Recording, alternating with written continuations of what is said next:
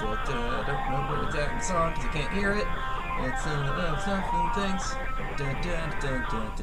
Who knows? All right, let's party, sorcerers. So I've done a couple of these with Dylan, where we've done discussed the idea of a entire party made up of one class. So we've done barbarians and we've done bards, and we're gonna skip over to sorcerers. Saying hey to Adam. Hey, Adam. What's up? We just had we're having a nice little chat pre discussion on the the backyard farming and all that. But yeah, I forgot to mention my peas are doing real good. We got snap peas because I have a decorative tree in the northeast corner of the front yard. And somebody said, "Oh, your peas need shade," and I was like, "Oh, okay, I'll just plant under this tree." And they're growing up into the tree and linking on and stuff. And so they like to grab on. Yeah, they'll spin around and grab on. It's kind of cool. Yep. And then we got some nice beans in the backyard going up the trellis with the scarlet runners. So getting the hummingbirds coming in and stuff. It's really cool. Oh, fun! Yep. Wow, you did a good job. Yeah. Yeah, from bare yard to flipping everything over, and trying to do something during quarantine. Anyways, to our discussion, sorcerers are really interesting. So we'll talk about the three tiers of play. We'll talk about combat, tactical stuff, exploration, kind of skill-based stuff, and then role play, story stuff, and how a whole party of sorcerers can kind of fill all those roles.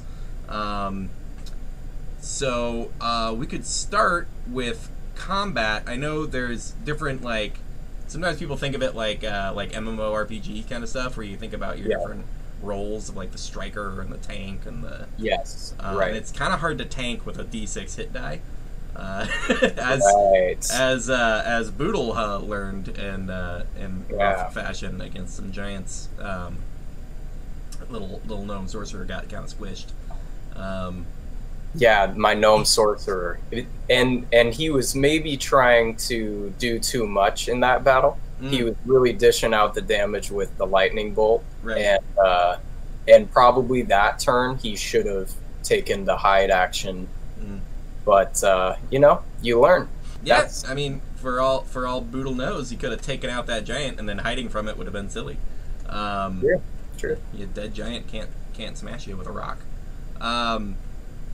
Which it kind of brings me to one thought I had, which was how to make a tank sorcerer, or as tanky as possible.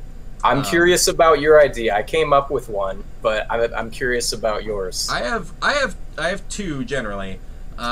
One is always lizard folk, because lizard folk have a natural armor, and it's 13 plus dex mod or something like that.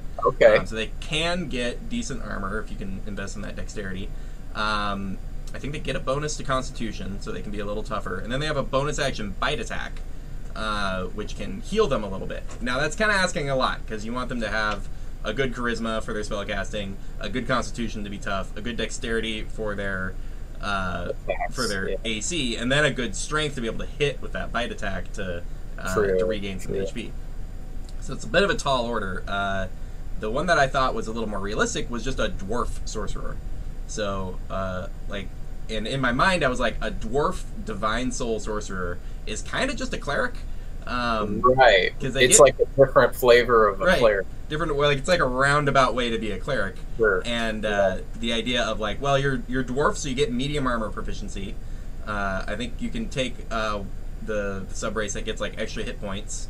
And you can have your casting on top of that, and that could be cool. But the other serious thought I had was a half orc shadow sorcerer is something I thought was cool. So the shadow sorcerer and the half orc both have an ability where it's if you get hit to 1 hit point, or if you get hit to 0, you can then pop to 1. Correct. Yeah. With shadow sorcerer, it's you make a saving throw, and if you make the saving throw, you drop to 1.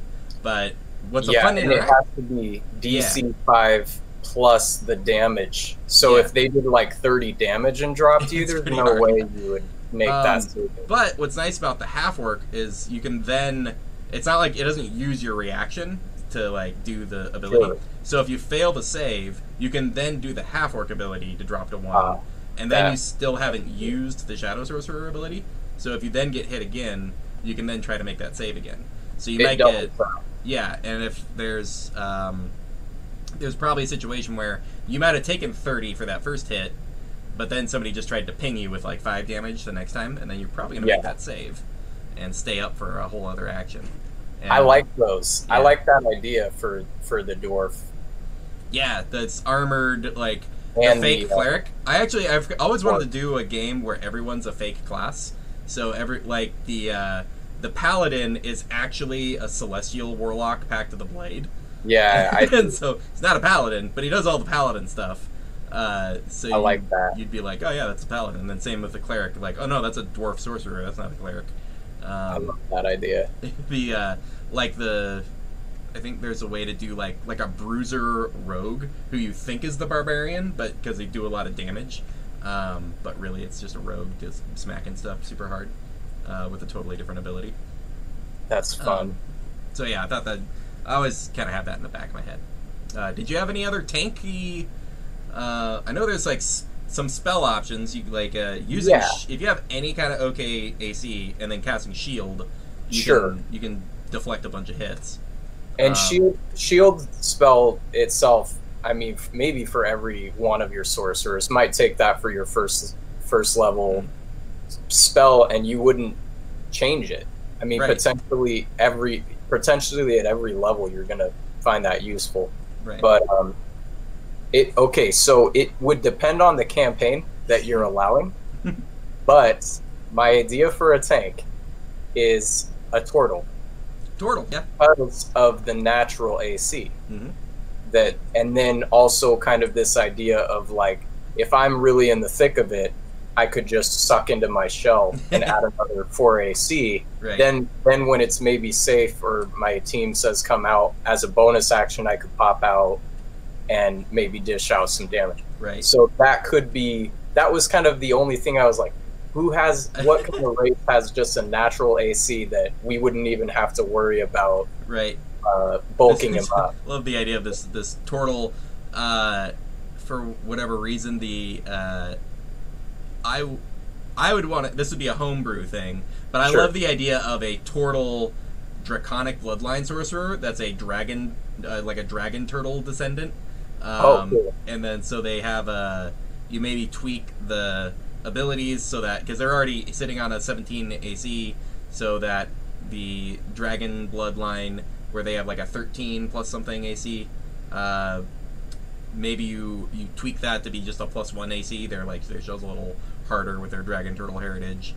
Maybe they have steam magic or something. It takes some tweaking, but I thematically I am pleased by the concept of a dragon turtle descendant turtle sorcerer. I like that. And maybe make it more like a tortoise in appearance, so that it's a little more sharper, and like, because of, this dragon maybe descendants. Right. And you would like sort of Teenage Mutant Ninja Turtles 2 tortoise mutants. That the bag, I don't know if you remember that movie, but when I was a kid, I loved that. I remember the live action when they get mutated. The live action one. The snapping turtle. But just maybe a turtle that's a little more dragon looking, but it's still a turtle. Yeah. The downside of that would be the +1 to wisdom doesn't help a lot, but the under the water stuff could be helpful, or like breathing.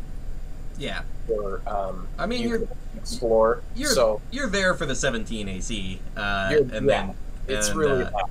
Like, I'm gonna use my 1 spell selection for shield, and then I'm gonna have a 17 AC. So I'm gonna have a 22 AC when I need it, and beat the sorcerer.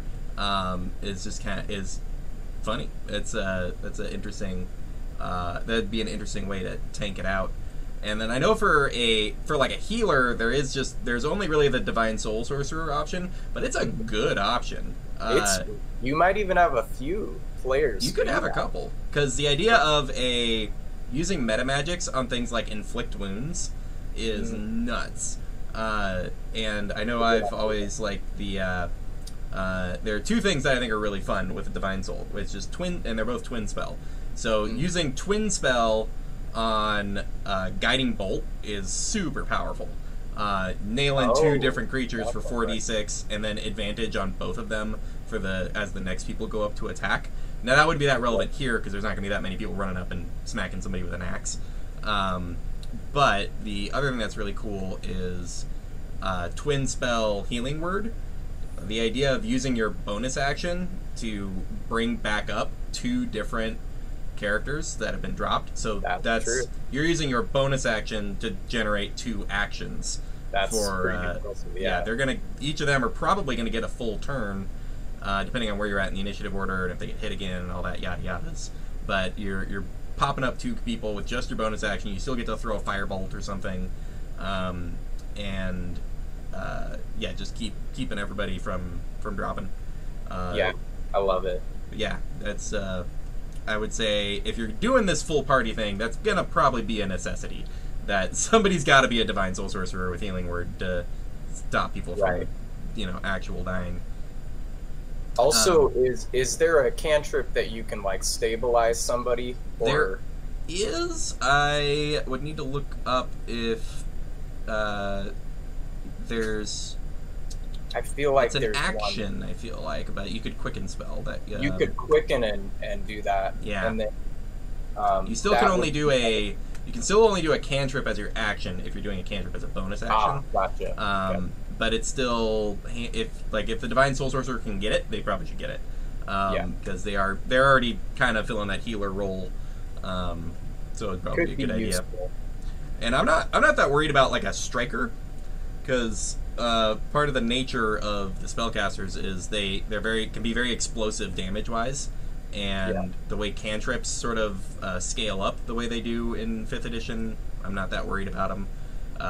The concept of like 5 different characters all hurling firebolts at somebody when they go to the 2d10 damage, I'm like, that's plenty. That's going to take out a lot of things, especially at the range that they can. That's so true. And also combining that with maybe you have a person who's specifically geared toward dealing the damage. They might take the heightened meta magic, or they might take certain meta magics that are going to help them with that. Right. But I did think of this though. So it's Spare the Dying, and you could potentially use distance on it and be 30 feet away because it's normally touch. Right. So this is where like Sorcerer starts to kind of be a little bit more unexpected, I would say. Like it's the kind of things that I feel like it's actually more scary to me for the DM to have one of the NPCs that are fighting the players. But I think you had a sorcerer do something to us once, but like something like subtle meta magic, you can't counterspell it, and so there's some. I think rules is written. I think Jeremy Crawford might have mentioned that about. I don't remember his ruling on it, but I remember it being a little back and forth because it's one of those. It was one of those like in the rules there was nothing preventing you from counterspelling it except that it needs to be an effect you can see, and then it's can you see it when they're doing subtle spell? And it's like well they can see it but they don't see it. Like it got confusing there. They don't see it happening. Maybe if it's just a verbal component. And you use subtle, and then potentially the players never saw it, and if their perception check or something didn't happen. Yeah. I do love those ideas about subtle spell in role-playing situations. A subtle banishment would be hilarious in like in a role-play situation. And it's just like, I just picture some nobleman just being like, "You may not do this in our," and he's just like gone. And people are just like, and what? No one knows. No one knows. Would know. And then a minute later, he just comes back screaming. Same with for this works somewhat in battle as well. But if you did charming spells or command, if you were Divine Soul, and you could subtle that, and people wouldn't know that you had done it. Just and you're in the middle of a negotiation and you just go a subtle like run, and because the person you're negotiating with just runs out of the room. I do love it. I do love it. The other thing before we move on to too much of the roleplay aspects of it, but the other thing I was thinking about was the two main combat scenarios I think of when it kind of evaluating that full party of one class, which is the level 1 20 goblins and then the level 20 1 Tarrasque. One of which is or both of which I feel like are pretty easy answers for the all sorcerer party. And I know the property is a little problematic in a couple places, but there's a very interesting scene in just from a mechanical tactical point of view in Goblin Slayer where they use sleep spells to just like fully knock out this whole horde of goblins and then just go through and murder all of these goblins. Right. And so for the 20 goblins, I was like, they have Burning Hands is an option, and then there's the sleep spell. And if you have like 3 of these sorcerers that have access to sleep in their first couple levels, this horde of like goblins approaching, you just like, and they all just like fall over, and then you just kind of walk up and just like coup de grace them. It doesn't take a lot to when you auto crit on a goblin. Yeah, and that also plays into the sorcerer's sort of kind of doing things that are more deceptive, it seems, or that they can. I feel that a sorcerer could be a good type of infiltrator because they're good with persuasion. They could be good with deception and all these things that work with charisma. Right. But then you could use sleep, and you could use these things that are sort of non-lethal, but you could make them lethal. The sort of downside on it is just that the sorcerer's spell selection is so limited. Like I think they only know 2 spells at first level, so they're very good at the spells that they have, but they are pretty limited. So correct. You do need to have a chat with the party of like, it's like one of those. Hey, we need some area of effect things. We need 2 or 3 of you to pick Burning Hands or Sleep or whatever. You maybe can swap it out at later levels when we have access to Fireball. Once you have 5 casters that can all cast Fireball, there's a lot of scenarios that are just not problems anymore. Would be done. Yeah, I mean, like really. And there's 1,000 goblins. Be like, well, there's gonna be 20. That's true, and it is something I ran into as a problem because we didn't have a wizard in our first game that I played with everyone. Right. And as Boodle, I was always trying to find that balance of what can I do where I can do a little bit of utility here because we don't have a wizard, and it was always this fine balance of like, oh, this is such a challenge to choose between 2 things where maybe I want to deal some damage, but then I'm like, maybe I should have this other spell that. It's one of those, if you don't take fly, we can't get over that wall, but improved invisibility is sitting right there. It's like staring at you. Yeah, and with something like meta magic, you could maybe do a what is the one that doubles the time for it? Like extend spell. Extend. I mean, you could make your greater invisibility last. You could. Like, I think I've ruled that because invisibility lasts an hour. I've ruled that if you like cast invisibility and then immediately go into a short rest, you can finish a short rest and you just turn visible immediately as your short rest finishes. Which is interesting for like warlocks who get their spell slots back on a short rest. Yeah, that's interesting. But if you could do an extend spell, you could get a short rest and then still do some stuff and have have another hour or near hour of invisibility. So you could like turn invisible, find a place to hide, take a long rest, and then come out and put yourself wherever you want before that invisibility ends. Also, you mentioned fly, and something that is scary with the sorcerer is if you're limited on your spell slots and you take fly and you don't have something like featherfall and you get hit, you could die. I mean, so I was thinking for this party, you might choose an Aarakocra. It's a yeah. Because you couldn't counterspell their flight. It's just innate. Just flight. Yeah, I think there's a tiefling option out of Sword Coast that also like they forego other spell options and they instead get like demon wings and get a fly speed. Okay, that's another idea. And tieflings would have an additional charisma if that's right. Yeah. Yep. So that could be good. The Aarakocra have a plus to their dex. Yeah. So that's helpful as well. Mm-hmm. And there are a lot of you can have spell options with the sorcerer where you don't care that much that you don't have that high of a charisma. So it's important for like saving throws and stuff. But if you're the buffer and defender, like shield gives you +5 AC no matter what your charisma is. Sure. And you're sitting on a 13 and barely qualifying as technically if you're not cross-classing, you could be a dump stat charisma sorcerer, which would be funny. Somebody with like a 7 charisma who is still a sorcerer. Like they don't lose any spell slots or even spell selection. It's not like a wizard where your spell selection is based on how much your intelligence is. Right. They just have a certain number of spells. So that's a funny idea. I don't know how, because there's only so many spells that are like fly and invisibility, where you don't care what your score is. But back on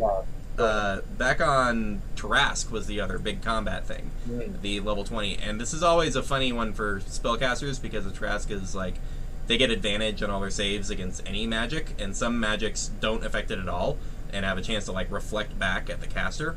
But when you actually do a deep delve into it, based on how the rules work on it, you can still there are 2 kind of shenanigan-y combos you can do. There's reverse gravity and then disintegrate.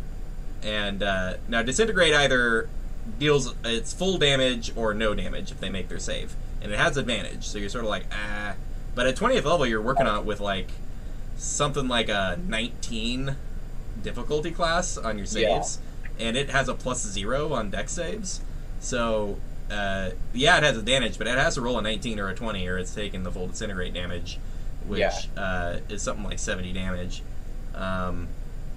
And so you only need like 10 castings of disintegrate to like just kill it. And you could just, the idea of just reverse gravity and just having this like turtle on its back, Tarask, just angrily flailing in the air as people are just shooting stuff at it.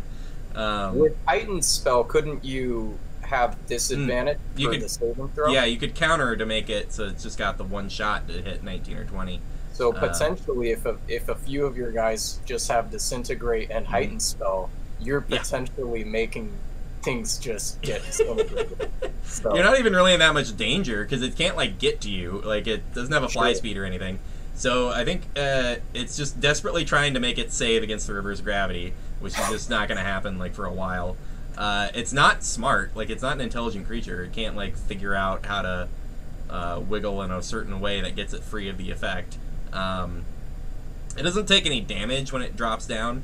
It's immune to any like non-magical damage. Oh, sure. Including falling damage. But the other thing that's funny, and this is more of a rules interaction thing that's kind of interesting, which I think originally came up just as a cautionary tale for druids. But if you use polymorph, again, it has advantage and it might make it save, but if you have enough casters going, it's gonna fail at some point. Polymorph, so you polymorph it, and then you just power word kill, and you just make it something that has less than 100 hit points. And the way the rules interaction is, if you are that creature at that moment, if you have less than 100 hit points, you die. Not like it doesn't kill the creature you've been turned into; you just die. Which is a scary thing for druids who are just like, I'm gonna rotate. I'm 20th level. I'm gonna rotate through a bunch of beast options, and it's like, until the wizard just goes die, and then interesting. So that's a funny way to just be like, nope, this combat's over. Or if you could polymorph the Tarask, is that I'm assuming you could somehow. Then make him more manageable. Yeah, you can do stuff where you can just put him in a cage for the duration of the spell. And then just try to quickly move him somewhere, maybe some sort of teleportation circle or whatever you're going to do to send him to, the send him to another plane or whatever. That is a funny idea. Teleportation circle has to specify like established permanent teleportation circles. But if you knew one. But if there's one of those on the moon, and then could he get back? That's I don't think that it's a weird world where the Tarrasque can cast teleportation. That makes a really funny lore thing that I might put in games now, where if somebody gets like a nat 20 perception check, like if somebody's like, I want to make a perception check, and it's like nighttime, and they get a nat 20 and there's nothing to see, I might have them look up at the moon and see that there's something on it. That's like destroying and walking around. Some giant thing is on the moon, and it's just like no context, no idea. All you see is. I love this like, idea. Yeah. I want to sort of, just for a second, develop this. So, so let's say I was a high-level wizard. I'm all about this tangent, by the way. This is an excellent let's tangent. go on it. Yeah. So there's a high-level wizard, and he actually goes to the moon, okay? Sure. And he installs a teleportation circle, and then he shares it with some close friends, and he calls it his, like, the dumpster.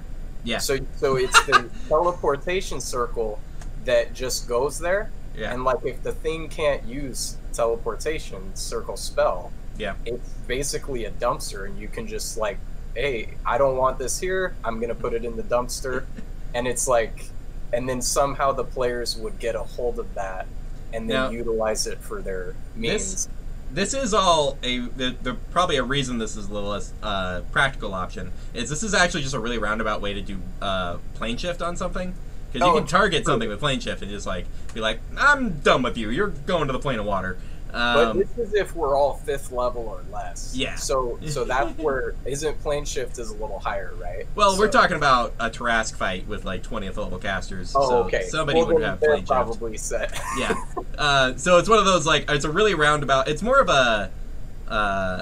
It's like you could plane shift your garbage into the plane of fire, or you can just use teleportation. Like, you could have a permanent teleportation circle in your wizard tower that isn't that large. Like, maybe it's under your toilet, and like all of your poop just goes like it hits the circle and it goes to the moon. And there's just like, what's that large dark spot on the moon? And be like, it's like 1,000 generations of wizard shit. Yes, garbage. And like, I would love that there would be some sort of intergalactic police that finds out that he's just been littering, right? And they're like Planet Preservation Society, and then it's like this whole episode of him having. I'm just picturing the wizard starts having all these like paladins coming to his tower to try to smite him, and they're all like paladins of like of the moon goddess. And they stop putting shit on our queen. Okay, sorry, we had to do that tangent. Yeah, that was a good tangent though. And it will now be canon that there is a Tarrasque on the moon that got teleportationed up there. The wizard couldn't figure out what else to do about it. Ran out of higher level spells and was like, I do have that one circle on it. Like, I couldn't figure out what to do with it, so we just like polymorphed it into a turtle and drew a teleportation circle, threw it on it. I love that. That's great. What was the other thought? Oh, there's I think there's an item in an upcoming D&D supplement coming out. It's a scroll of like Tarrasque summoning, which this is a total tangent, but it gave me the thought. So bad. It's a scroll. It's probably a high level spell. You're gonna have to make a check to make it happen. But the idea of like it just summons it like 500 feet away from you, and you have no control over it. It's just here now. You don't want to be near that. No, yeah. It's like, you do it 500 feet away, and then you start running the other way. But it made me think that the way the spell is cast, when I was reading through the stats of the Tarrasque, I was like, it's immune to fire damage. It doesn't take damage from, like, bludgeoning, slashing, piercing, from non-magical things. So, effectively, this scroll could summon the Tarrasque by it coming down, like, as a meteor. Just, like, through the atmosphere, and then just crater, and then it just gets up, because it didn't take any damage from any of that.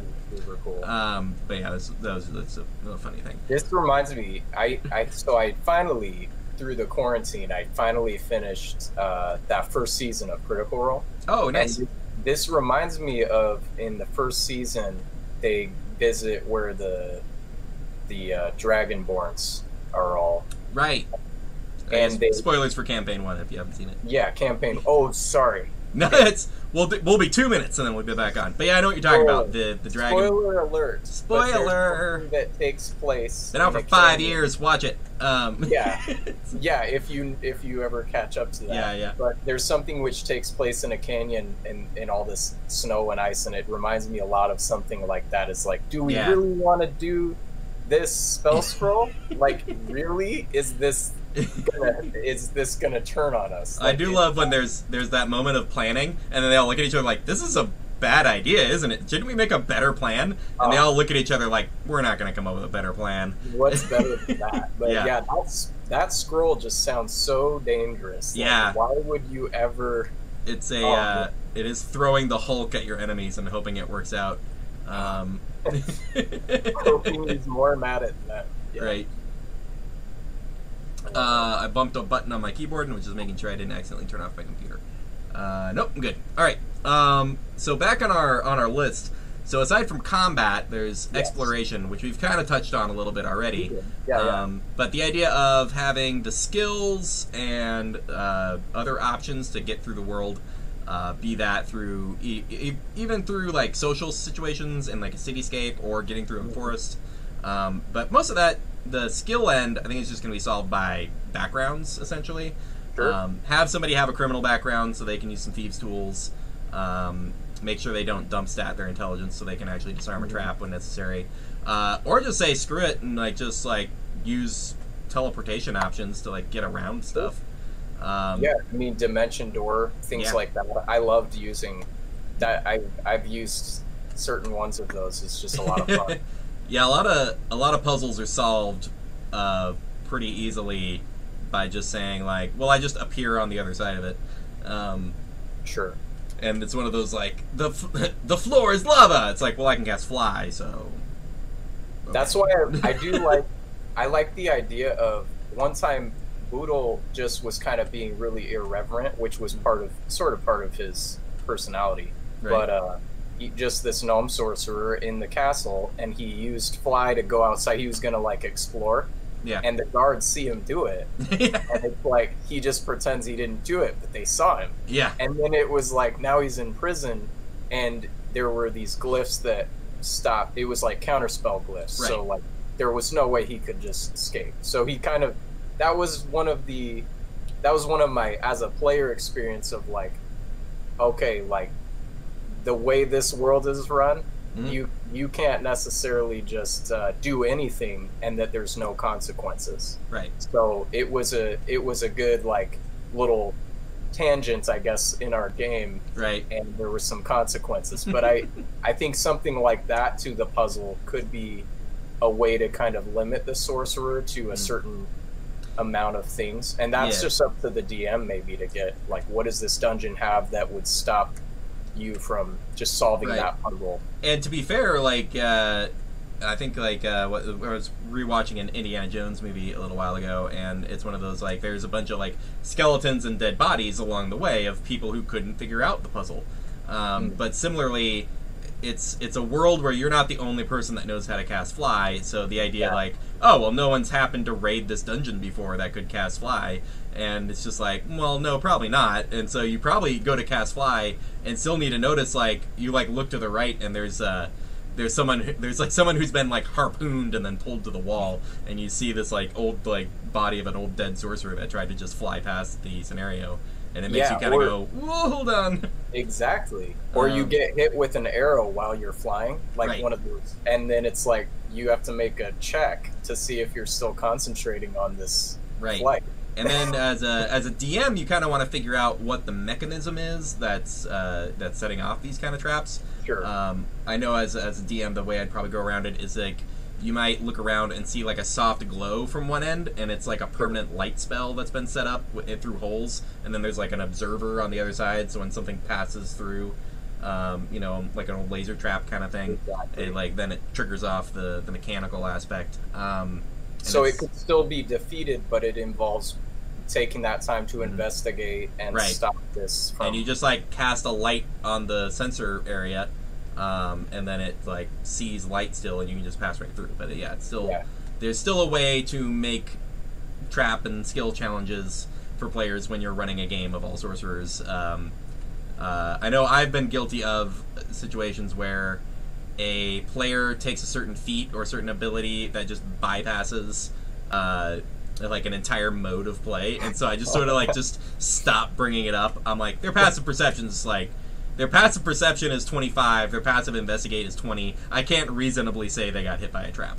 Like he's just like, as long as they're in near the front of the party, they're just like trap, right. And all that kind of stuff. Which, by the way, players, talk to your DM, because they may have had 10 pages of traps they've designed that just kind of never going to be used because you've invalidated that entire mode of play.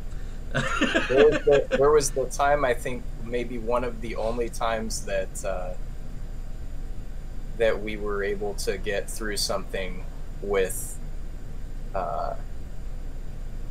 was it like divine favor or something, or it was some sort of like, it was like Monkey used it for... Oh, right. That's the cleric ability where you can just ask God to solve your problems. You just ask the God to solve... And we went through, like, an entire, like...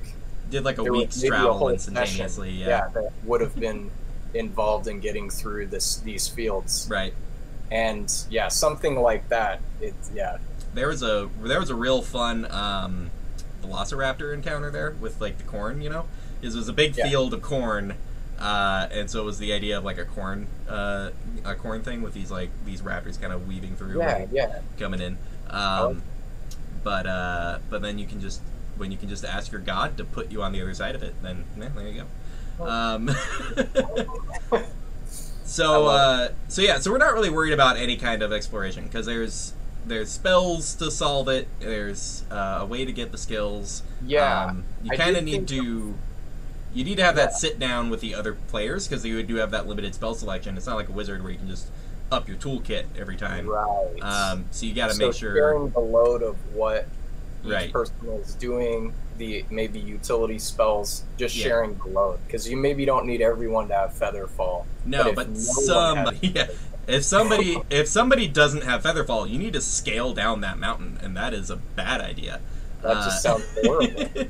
It's a bunch of like 4 characters with 8 strength, all trying to like athletics check down this mountain. Is not a good plan. Not a great look. And then for like roleplay story stuff, we touched on this a little bit with charm effects, but they have spell options for charm person, dominate person. Those aren't permanent solutions because a lot of times the target is then aware they were charmed when it ends.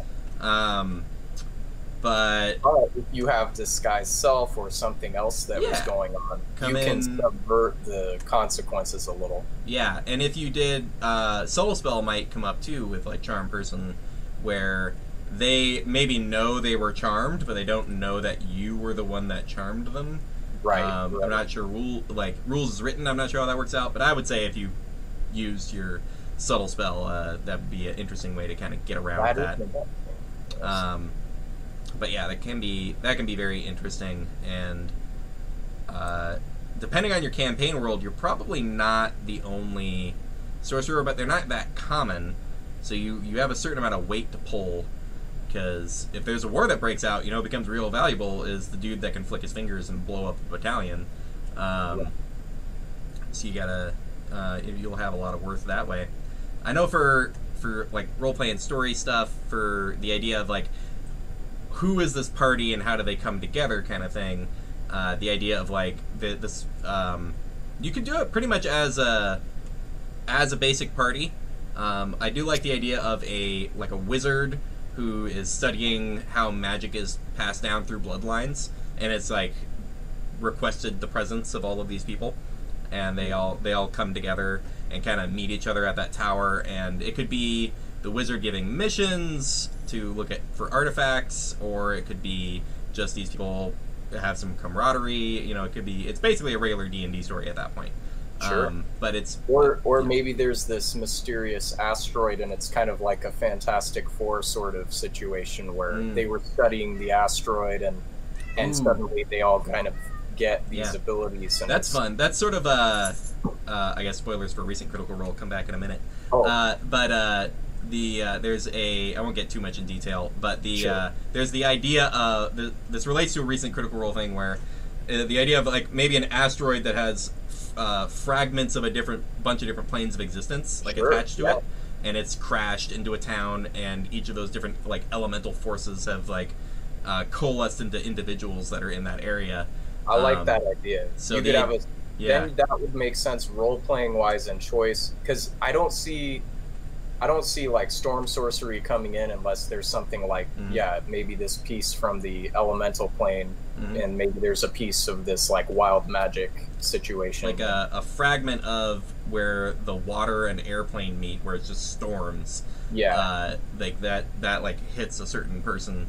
But that could be a fun way to do it. You guys are maybe all friends from a certain village, and a little bit. Oh God, what's that movie? There's a movie I really like. It's like a found footage superhero movie, and I forget the name of it. Super 8? No, it's they get like psychic powers and telekinesis stuff, and I think I know what you're talking about. I know what I'm talking about. Get in the comments with what movie I'm thinking of. Yeah. But they eventually learn to fly and like do a whole bunch of stuff. Michael B. Jordan's in it, and he's that's like, I think that was one of the, like, I knew him before he was famous kind of thing. But like I remember seeing him in that and being like, this dude's a very good actor, and I look forward to seeing him in a lot of things. And oh God, I hope I'm not like misremembering like if it's some other actor, because I hate when I'm like this especially when the actor's like African American and I'm like that guy and it's a totally different guy, and I'm like I got some stuff to work on. I'm pretty sure it's Michael B. Jordan though. There was a specific I saw the satyr or the satyr. Satyr. Yeah. They are sort of kind of, if you only could have one sorcerer in a party, they are one that's +2 to charisma, +1 to dex. They have magic resistance. That could be campaign specific, but they are.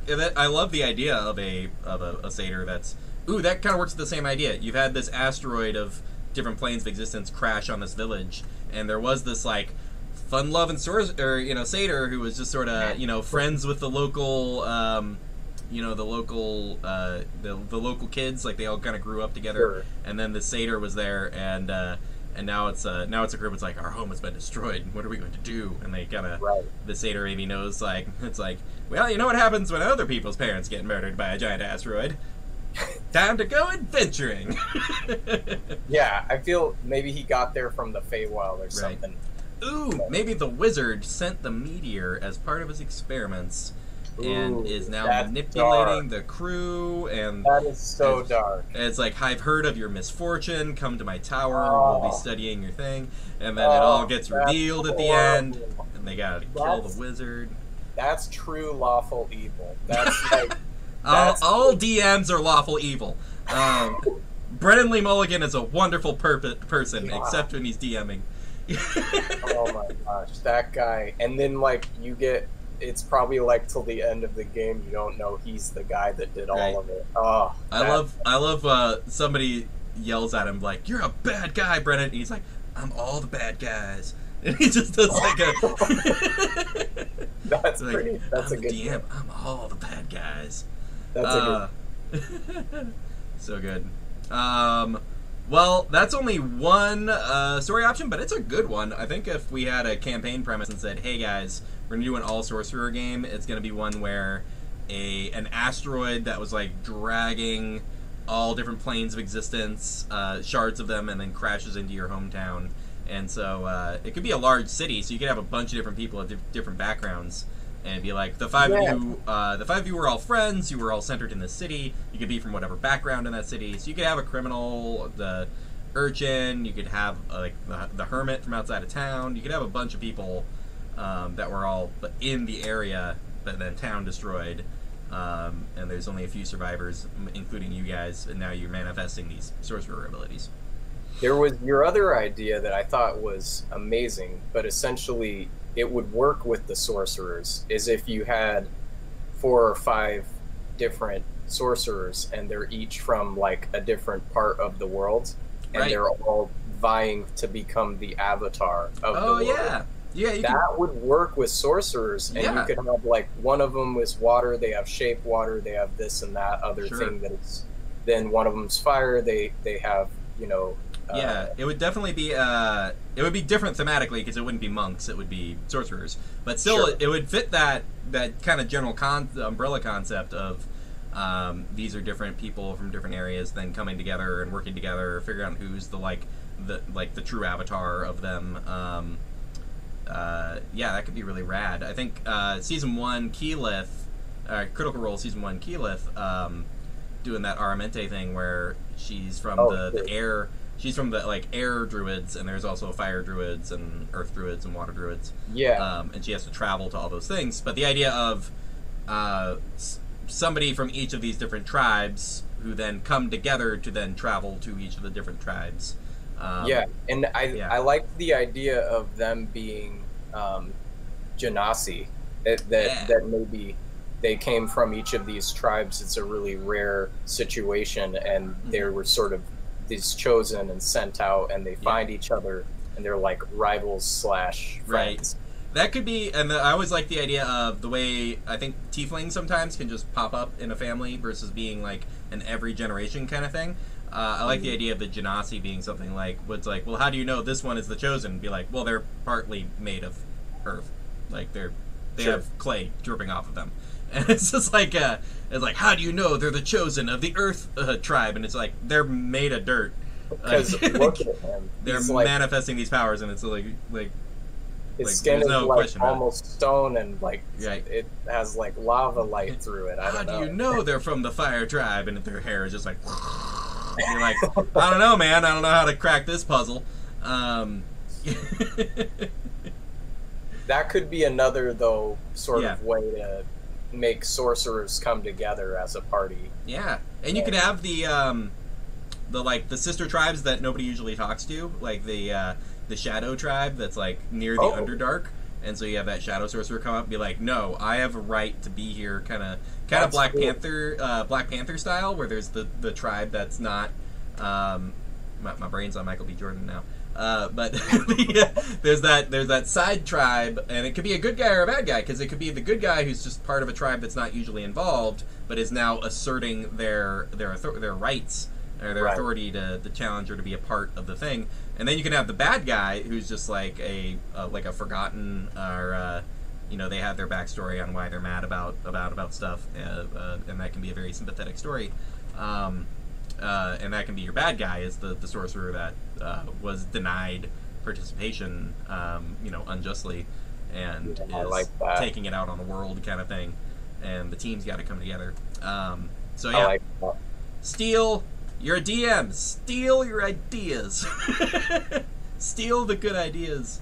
It reminds me of teaching a lot, where, when you're a teacher, there's you don't think a ton about copyright stuff, because you're not making money off of anything. Right. You just scan the internet or all of society for cool ideas and make them work in the scenario. And same thing with dungeon mastering. You're kind of just like, ooh, that's a fun idea, and you just steal it. And that might sound weird to some people, but I've heard Matt Colville talk about it and all stuff, where I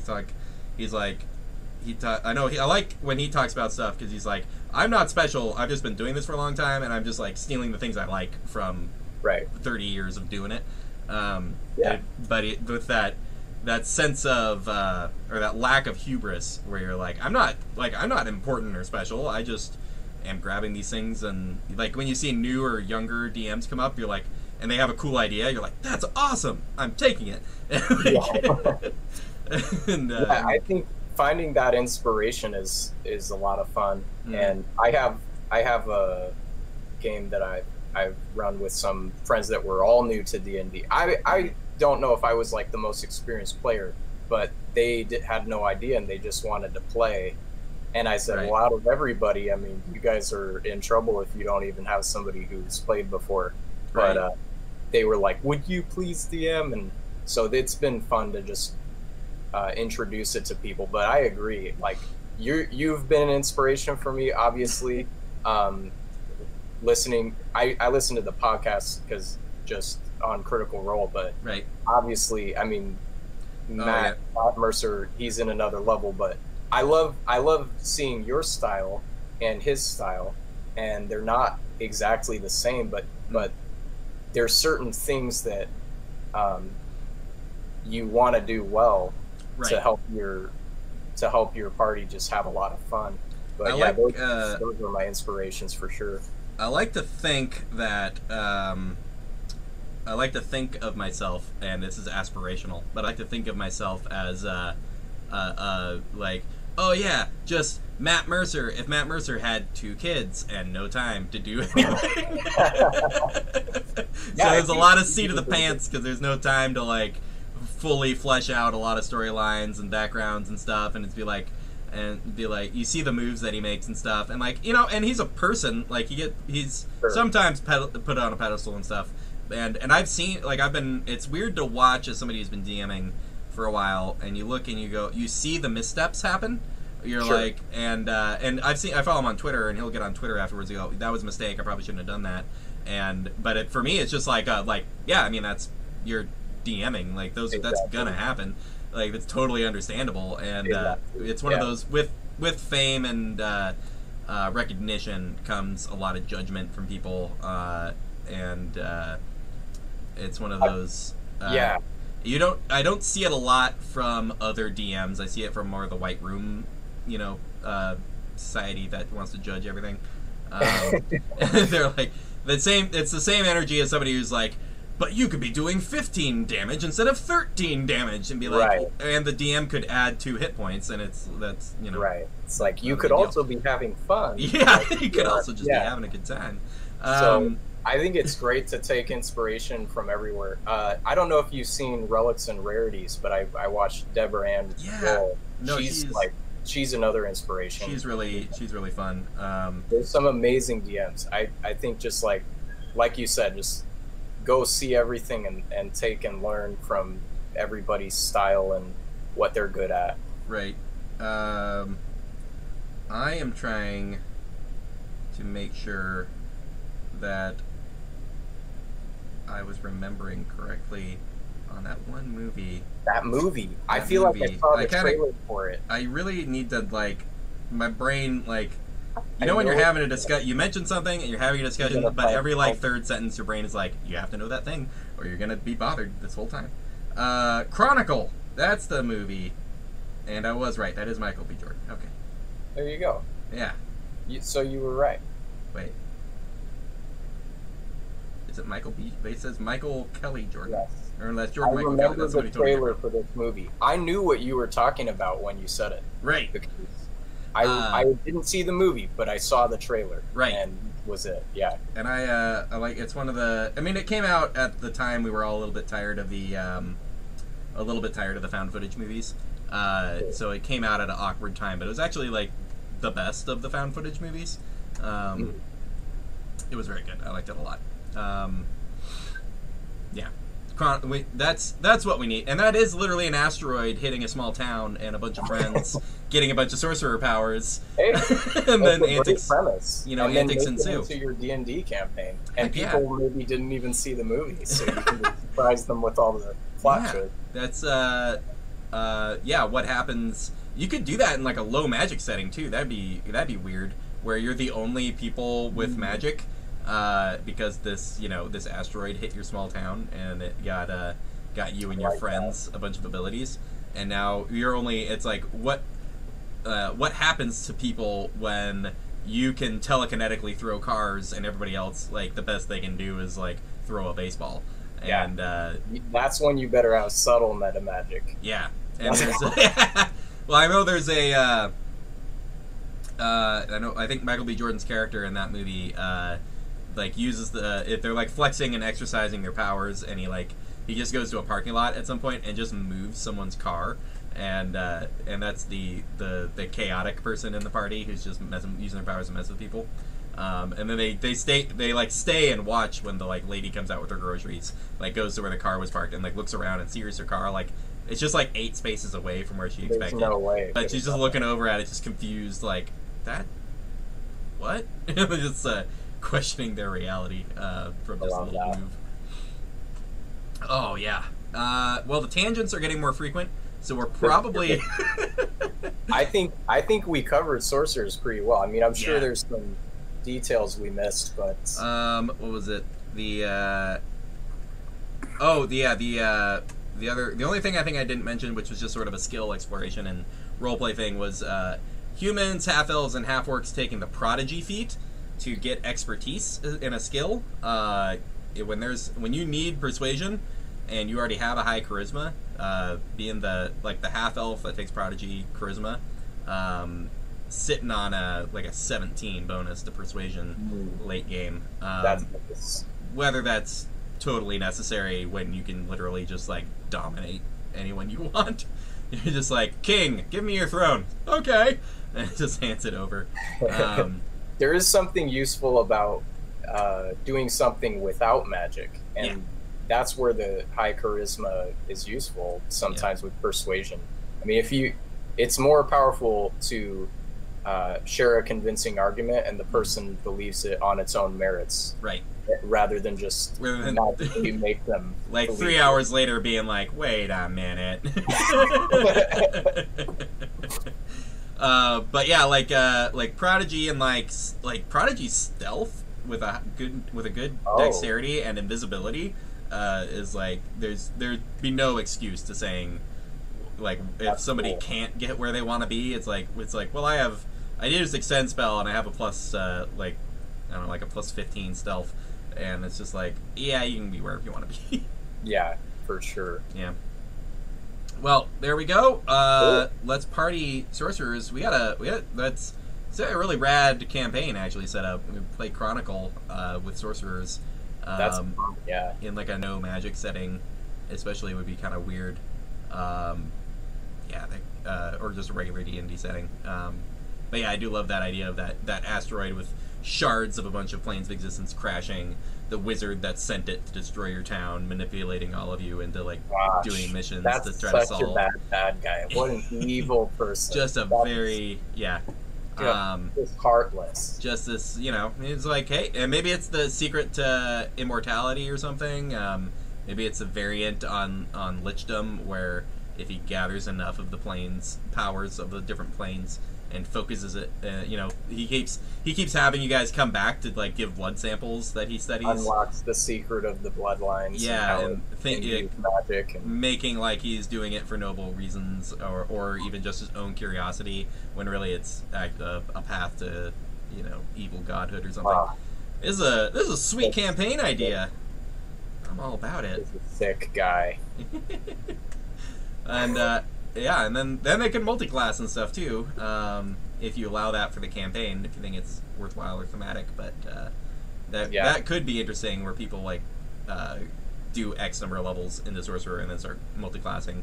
Yeah, that's a good point. If you allow multi-classing, then it could help a lot with certain weaknesses. Again, with sorcerer, you're limited in your spell list, and you have choices to make along the way. Right. But maybe you have somebody in the party takes ritual caster, just so you unlock a few more more things for you. Yeah, having ritual options, identify, and stuff like that. Yeah, that can be very, very handy. I think people forget. We haven't played a lot of games. I don't think we've played any games where somebody wanted to play a wizard, but because I think it's been undervalued, the idea of having that ritual casting spellbook. You can do the bubble of I have a free long rest without any risk of death. Right. That's a very powerful. I did actually learn from my mistakes. So our group with our other game, where Fishman Varus. Oh yeah. He took that. I built him in a way where he did the tome, the pact. Oh, okay. And so that while he was a Hexblade warlock, he had this also could kind of augment, because we didn't have any spellcasters. So I was like, we're basically, guys, I was just like, guys, like, we can't do anything. Like, we can, like, really beat guys up. Right. We can murder a flightless dragon, but other than that... Yeah, so I was like, I almost felt like I had to take it, but I felt like it was still fun to do, and I wanted to, but it was like, yeah, we needed some sort of utility going on. Right. Otherwise, I think we were going to be lost in that world. Yeah. And that may have been a reason why I think that campaign petered out a little bit, because there's the it eventually got to the point where you guys manifested a god on the surface of the world who's like marching around as this giant mountain man, and then it got to the point of like it's like, well, the barbarian is king, other people have like in charge of other things, but all of you are functionally all of them were functionally I stab it till it's dead. And when you have this giant, like, monolith like a god, mountain of a dude walking around, it's one of those, like, it's like, hey, who knows how to banish a god? And they all kind of look at each other like, be like, well, we can hit it till it's dead. And be like, that's... Sure. That'll be interesting if we ever came back to that. Like, look it up. But I think we would have to go find some sort of... And you guys, I think ultimately it petered out, I think, because the end of the game was sort of telegraphed. You figured out how to do it, and then it was just a matter of, like, going to the place, making the thing, hitting him with the things, and then hitting him with the spells that would banish him. And it was once you had that all figured out, it was like, well, there's, like, 2 or 3 sessions left in this game that will either result in you guys banishing the god and then retiring as kings of the land, or getting stepped on and everyone's dead. And it'd be like, oh, you missed with that spear, and then then we're dead. He smashes you and you're dead. So it's one of those. Whether I always find it hard to finish a game when there's no like mystery about what's going to happen. It's just you're going to succeed or not. And I don't like running games that are on rails, and at that point it feels like it's on rails, and technically it's not. Technically everybody go be like, hey, you've released a god of forge and chaos on the land, and then you all go like, well, we could just like move, right? And be like, just, like, you ignored him for a while. I mean, we really did.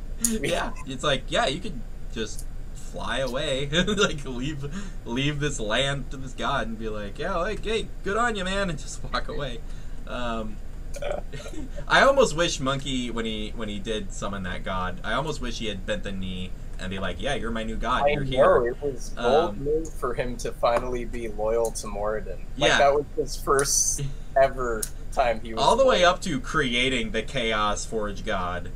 And then after he made it, was just like, oh, maybe I shouldn't have done that, and I should be loyal to my god.